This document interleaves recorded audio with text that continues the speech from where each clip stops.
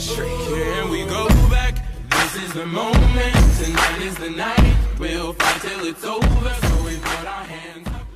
Hello, what's going on, chaps? Coco Pops here. Welcome back to the channel for more Cold War Zombies content.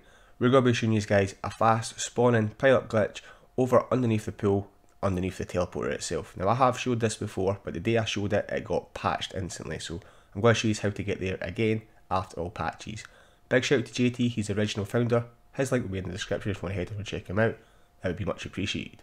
Now to do this glitch, you're going to have to open up the portals. That's going to happen 10 rounds after you turn on the Pack-a-Punch, and keep the both doors to the pool closed. That's going to make the spawns a lot faster.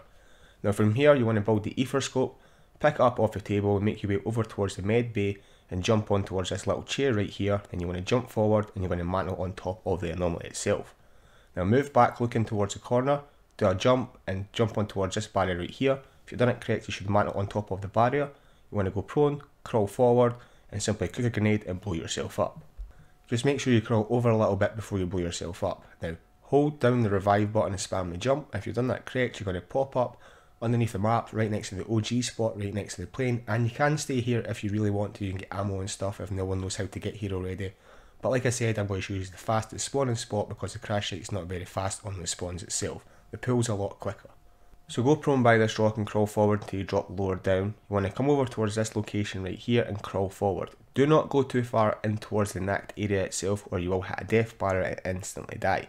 Come over towards here, you're going to drop down the map on towards a lower platform. You're going to jump over and mantle onto the higher platform. Keep walking forward up towards this metal barrier right here, and as you can see there's going to be a rock right here.